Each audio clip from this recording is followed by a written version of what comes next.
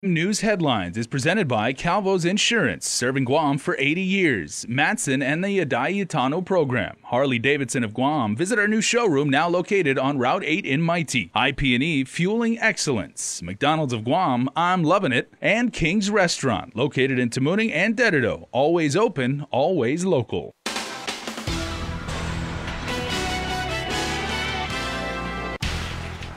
Ahead on Primetime, Tropical Storm Manny inches closer to our region. Could the storm threaten our Thanksgiving celebration? Plus, a rundown Jigo campus, plans in motion to get the school repaired. Will construction at the home of the Sharks finally make headway? And the change administration. Governor-elect Lulian Guerrero is in Colorado meeting with newly elected governors from across the country. More details released on her transition team. Hafide and good evening. And welcome back, Crystal Paco. Thank you. Good to be back. Happy Thanksgiving Eve, everyone. Well, the weather formation that's been moving at a brisk pace the last couple of days now has a name and now has a schedule. It looks like to make its rather unique approach for island residents on Thanksgiving. Jason Salas has more on what Mother Nature has in store for us over the holiday and how concerned you should be. What's now been dubbed Tropical Storm Man-yi, named after a reservoir in Hong Kong, is approaching Guam, expected to make its presence most known right around the time most of us will be preparing our festive holiday meals. The storm has intensified considerably and is moving at a very rapid pace to the northeast as it nears our island. Projections have the system passing between Guam and Yap sometime Thursday afternoon. Chip Gard, head meteorologist at the National Weather Service, says Guamanians will begin to feel gusts beginning Thursday morning and through the evening as Man-yi makes its way on its northern track. During this time, the storm is expected to continue to gain force and reach typhoon-level intensity, putting it on par with a Category 3 typhoon once it moves away from Guam. While forecasts do not put our island in immediate danger, we could still experience damaging winds of 39 miles per hour or greater, so caution is advised for you and your family. Gard also indicated that while initial data showed Man-yi is a storm featuring more wind than rain, it has developed slightly to the point when Guam should see between 3 to 5 inches of rainfall through Friday. Now, because of its position, island residents on the southeast coast of the island would be wise to secure any tarps or canopies, as strong gusts could launch debris or party materials dangerously airborne. Those living in southern villages like Talafofo, Maritzo, and Inarahan should consider hosting parties inside the house instead of out. It's expected Guam will be in condition of readiness 2 later tonight, Wednesday evening. Again, we are under a tropical storm warning. The Joint Information Center announcing late today Guam DOE is preparing to open 3 emergency shelters at 8 p.m. tonight. That's at Estumbo Elementary, Carbolito Elementary, and Harry S. Truman Elementary. But that's only after Core 2 is declared.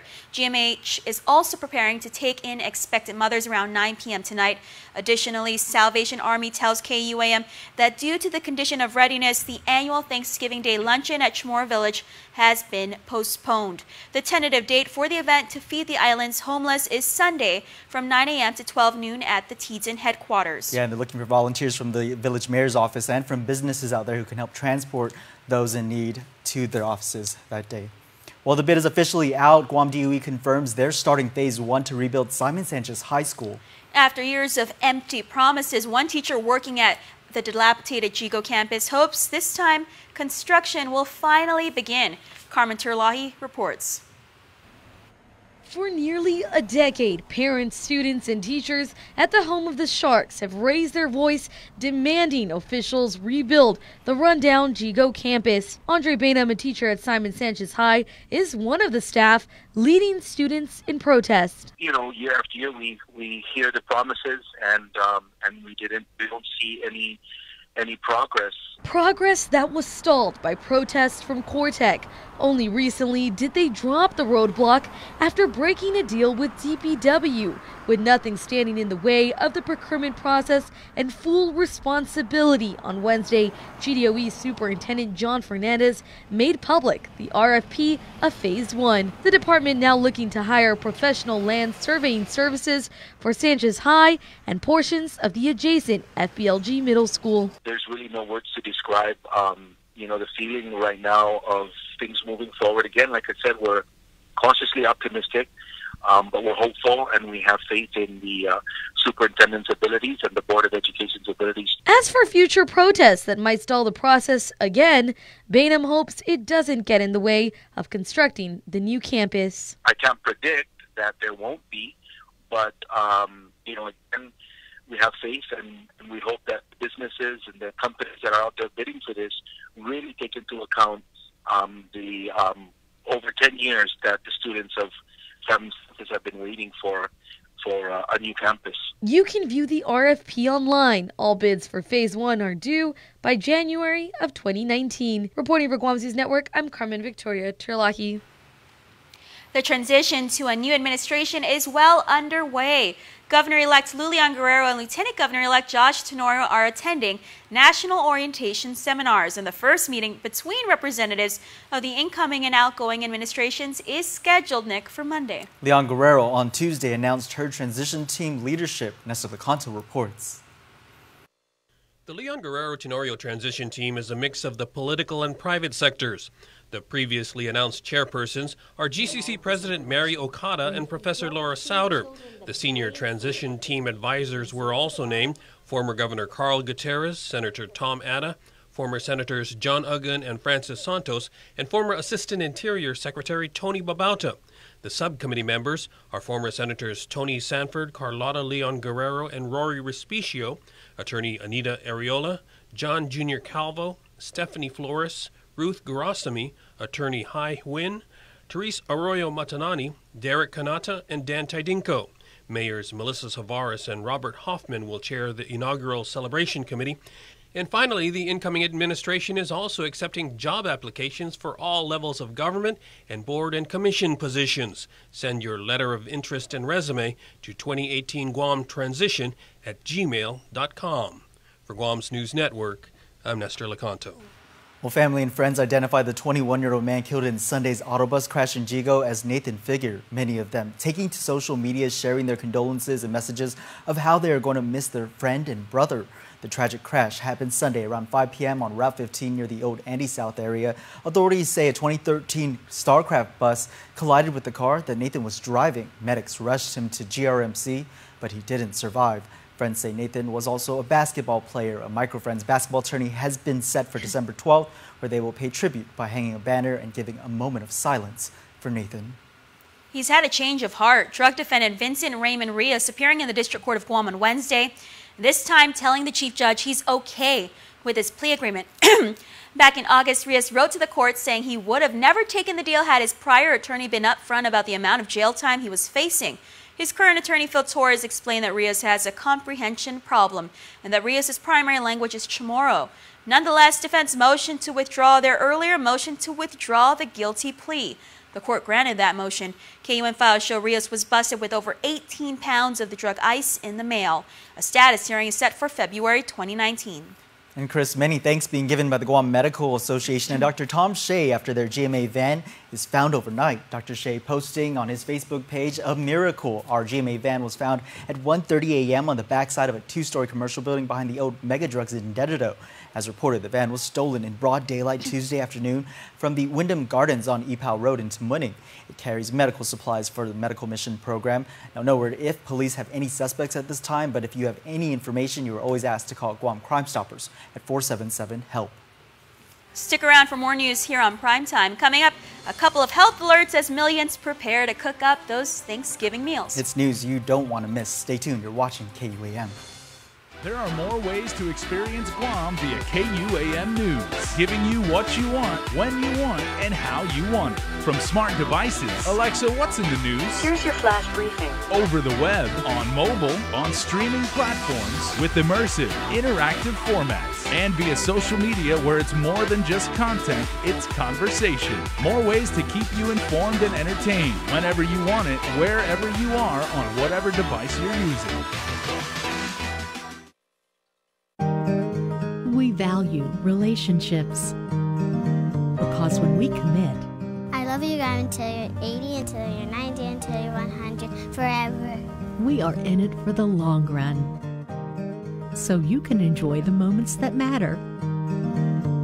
Because when we commit to relationships, we never stop caring. Calvo's Select Care, health care that is always there for you. Federal employees and annuitants enroll today. These are our islands, and this is our Laddystone. This is what we stand for and who we are. For more than 35 years, we delivered connections that matter throughout the Marianas. First, via radio link, then by fiber optic cable. We launched the region's first 4G LTE network and continue to make our network faster and stronger. Telecommunications change the way our islands interact with the world, but not the heart behind those interactions. IT&E. Explore your world. Check the Connect, Guam's new online source to find local pros and services when you need it the most. Search for services by using keywords or browse through categories and start checking things off your to-do list. Explore listings and find verified professionals on the island for your everyday needs from home to auto, special occasions, and so much more. Create a customer account to rate and save your favorite listings. Get connected today. Visit theconnectguam.com now. Chuck E. Cheese's Guam is not all fun and games. Our pizza is delicious with the freshest toppings, oven-baked to order. Try the fresh salad bar, sandwiches, and don't forget our mouth-watering wings. Come and eat at Chuck E. Cheese's Guam. Welcome back. Governor Calvo's Chief of Staff has reminded all cabinet members and senior staffers that they have a job to do and not much time left to do it. This in response to a controversial Facebook post newly appointed Department of Corrections Deputy Director Eric Palacios posted yesterday about Senator Talina Nelson. Palacios publishing a conversation he had with the senator, alleging she told him that women in the military have to give sexual favors in order to move up in the ranks. Palacios took it down and apologized to Nelson after the governor's chief of staff, Mark Calvo, reminded him that as public servants, they must hold themselves to a certain level of decorum at all times. You can read more in the story on KUAM.com. Well, it's the most celebrated meal of the year, but before you prep your Thanksgiving feast, a few food safety alerts to keep in mind. From salads to dessert, you'll want to stay away from these food items that could potentially come with a serving of E. coli or salmonella. Let us say no to romaine lettuce. This food advisory coming from the U.S. Food and Drug Administration and the U.S. Centers for Disease Control and Prevention, who have linked the salad staple to a multi-state outbreak of E. coli. If you have romaine lettuce in your household, throw it out. Return it to the place of purchase. They're advising restaurants, retailers, wholesalers, distributors, don't sell it to consumers. Don't distribute it and remove it from shelves. Rosanna Robigo is an environmental public health officer administrator here at home. She says it's better to be safe than sorry. The illness has affected at least 32 people from 11 different states. 13 people have actually been hospitalized, including one person who developed hemolytic uremic syndrome, which is a type of kidney failure. There have been no deaths reported, and this is as of November 20, from a report from CDC. The food safety alerts don't stop at the salad course. Food recalls are in effect for some Jennie-O brand raw ground turkey and Duncan Hines cake mixes. We've already reached out to local wholesalers, distributors. Based on that, we have received some information that they've already taken action. So for us, we're grateful and we're thankful of the support from our local businesses. The products could come with a serving of salmonella. Salmonella is a type of bacteria that can cause salmonellosis, which is a very common bacterial foodborne illness. And some of the most common symptoms are diarrhea, abdominal cramps, fever, and the illness can usually last between 4 to 7 days. But don't let these food safety alerts spoil your appetite. Robigo gives this advice. Always practice, food safety tips. Wash your hands. Don't cross-contaminate. Purchase a thermometer and make sure you cook your turkey to the right temperature. And make sure you can keep all your foods, keep hot foods hot, cold foods cold. And by doing so, they may have a very safe and enjoyable Thanksgiving dinner. For more information, visit FDA.gov, CDC.gov, or call the Division of Environmental Health at 735-7221. Public Health finds more roaches at Loti Hotel. What started off as a customer complaining of cockroaches in the coffee machine and egg station at the Loti Executive Lounge that forced the lounge to shut down on Tuesday led to a separate inspection and closure of the Loti Charlotte Ballroom and Loti's Bakery. Inspectors found an active roach infestation in both facilities. Though the report says the ballroom only had 19 public health demerits or a B rating, and the bakery was given a mere 3 demerits, resulting in an A grade, any sign of cockroaches is a health hazard and forces a shutdown. The Executive Lounge, Charlotte Ballroom, and Bakery will remain closed until they pass re-inspection. And with regional headlines, here's KSPN 2 News. Hafa-Day Guam, here are the headlines for CNMI. To establish a new salary level for members of the legislature. This is House Bill 20-194, and this measure passes the Senate with 6 votes for yes, 1 vote for no, and 2 members absent. Senator Justo Kittigwa voted no for this reason. They came up with their own composite price index, which they came up to 47,555.47. However, the commission recommended that the salaries will remain at 39,300. If I am going to support the new salary, I will support it strictly on the U.S. CPI, which is 32,312.19 cents. That's why I voted no. And prior to voting, the senators heard from the Advisory Commission Chairman, Alex Sablan. It was my opinion, along with the remaining commissioners, was that we wanted to get wages as close to, if not better than, obviously 8,000, but more so to make legislators whole again with respect to wages that they currently are afforded, which is the 39,300. When we came back to our second session, you know, I'll be very frank with you, the argument was that the BLSI immediately would be the realistic approach to establishing what the wage would be, which at that time, based on current statistics, would be 32,312, if I'm not mistaken. But the commissioners wanted to argue the point that if we stuck to that point of utilizing the BLSI, that we would pigeonhole future commissions, and basically the BLSI would be the only basis in which to establish wages going forward. And in looking forward, this was a concern, explained Sablan. The concern that I had and many of the commissioners was that it would take 16 years, almost 16 years, to establish the current wage base of 39,300 if we set the bar at 32,312. Concluding to a new salary level at status quo of $39,000.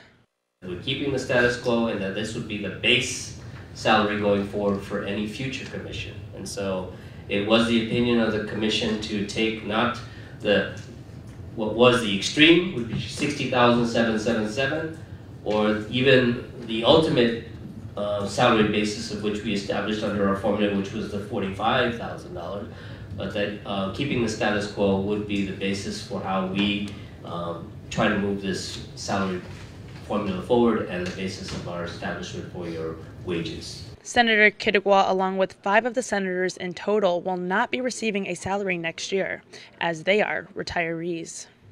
The legislation now heads to the office of Governor Ralph Torres for his decision. For more news, visit SaipanTV.com. For KSPN 2 News, I'm Ashley McDowell. The Guam Memorial Hospital Volunteers Association unveiled the room improvements at the medical surgical unit. The rooms were outfitted with window treatments and tinting, padded benches, wall clocks, a fresh coat of paint, and flat-screen TVs. The project was funded by a $50,000 donation by the Filipino community of Guam.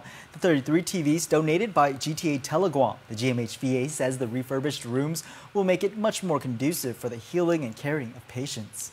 The Kashiwa Young Entrepreneurs Group held their 40th anniversary reception at the Hyatt Regency last night. The Youth Economic Organization has been conducting overseas business and tapped Guam as their destination for their overseas exchange project as part of their 4-decade anniversary. There is some history between our communities as Guam and Kashiwa celebrated the 27th anniversary of a sister city agreement back in 1991. Well, Chris, this afternoon and just in time for Thanksgiving, Quality Distributors donated over 32 grand worth of food to the Salvation Army Guam Corps Food Bank. This marks the 17th consecutive years that the Quality Distributors continues to support the efforts of the Guam Corps. They have since donated over 500 grand worth of food, included in the donation 10,000 pounds of rice, 4,800 cans of tulip luncheon meat, turkeys, and other food items. Sports is next. Keep it here. Join the thousands who switched to GTA's handset payment option. Now I can get the freshest new phone at any time. My payments are based on my finances. No more contracts for me. It's time to get the phone I want when I want it. With HBO, I get to choose. Call or visit GTA today to learn more about HBO, the most customizable phone plan on island, only at GTA. How easy is it to earn reward points using the Alpha Plus app? Here, let me show you. Simply register with the all-new Alpha Plus app and earn reward points while making purchases at your favorite stores you already shop at. Just present the app to any authorized representative to earn your points. Now that was easy. Alpha Plus, make every day a plus. Wow! Wait, what? Everyone's excited about the Chevy vehicles at the Chevy Black Friday sales event. I could get used to this. Wow. And you will be too when you get 0% financing on our award-winning Chevy cars, trucks, and SUVs. How is that even possible? Now get 0% financing for 72 months on popular 2018 and 2019 Chevy models. Or make no monthly payments until next year. The Black Friday sales event ends soon. Call, click, or visit AK Chevrolet for a test drive today. Where can you find a burger inspired by flavors from near and far that mixes the smoky with the sass of the South? Combines the sweetness of summer with the tang of the country for savory, sizzling, unexpected flavors. Well, you can find it at McDonald's. The new Bacon Smokehouse Burger. It's the newest flavor of the signature crafted recipes by McDonald's. KUAM Sports is presented by Triple J.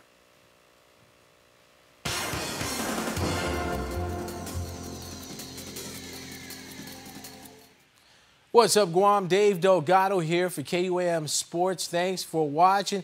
We start the show off tonight with news on our men's national basketball team as head coach E.J. Calvo held a press conference today to talk about the team's upcoming trip. Check it out. Our men's national basketball team leaves Island Saturday to Thailand to compete for a chance to move on in the FIBA Asia Cup. The event is a qualifier for the 2021 Eastern Region Group. Guam is drawn to Group B with Thailand, Singapore, and Fiji. Our goals are to win games because if we don't finish in the top four, it kind of sets us back where we have to climb the ladder once again through the Pacific Games and earn a right to get back to this higher stage of basketball. So we're going one game at a time. We have to get the W in day one, day two, day three, and just get a rhythm going, and that's our main goal, is to win. I've played against a lot of these guys in the other, the other countries, so I don't think we'll have, a problem if we all play the right way, come together as a team. I think we fare very well. I think I'll try to be as aggressive as I was in college. Just like I said, I'll just give my best. I'll leave it all on the court. IIAAG Boys High School Soccer, the JFK Islanders improved to 7-0 on the season after picking up the 4-1 win at home against the St. John's Knights. Knights player Adam Cruz scored in the 12th minute of play to put the visiting squad up. JFK's Eddie Cho tied the game in the 24th minute after getting the shot to go past St. John's keeper. Taylor Bonner closed out the game for the Islanders in the second half, netting a hat trick to seal the win. JFK will next face the Ukadu Bulldogs next Tuesday, November 27th at JFK.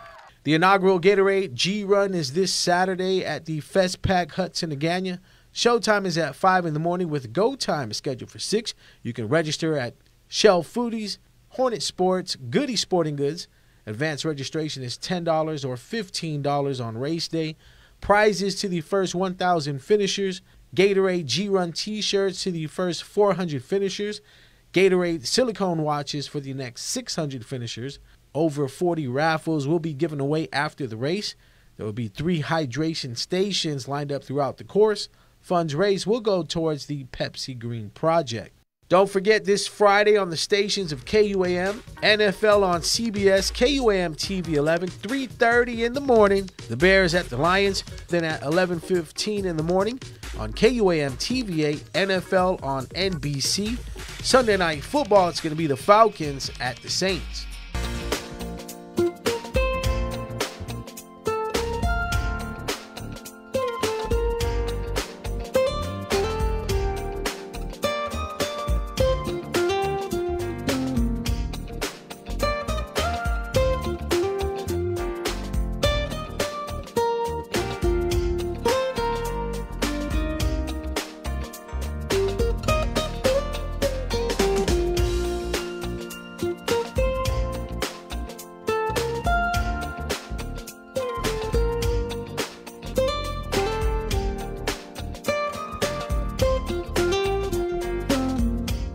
Your community calendar is brought to you by Taco Bell. Whether it's your first meal or your fourth meal, we've got you covered. Taco Bell, live Más.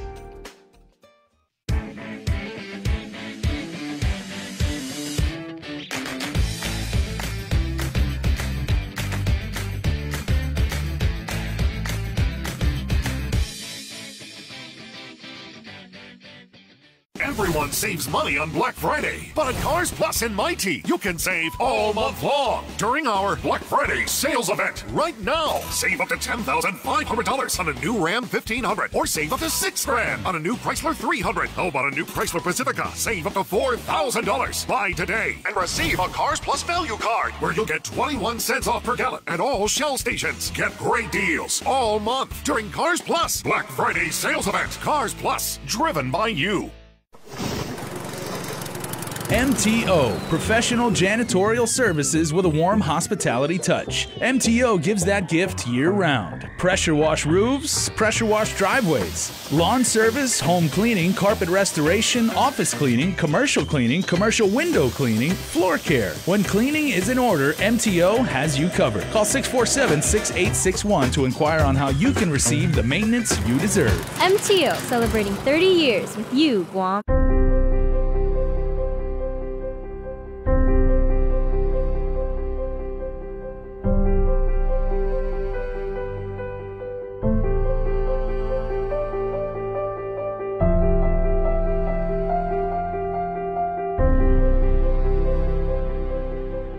When you purchase a vehicle from our dealerships, we give back to the American Cancer Society and Guam Cancer Care. With your help, together, we've raised over $400,000, giving local cancer patients a gift of more anniversaries, more birthdays, more years, more days,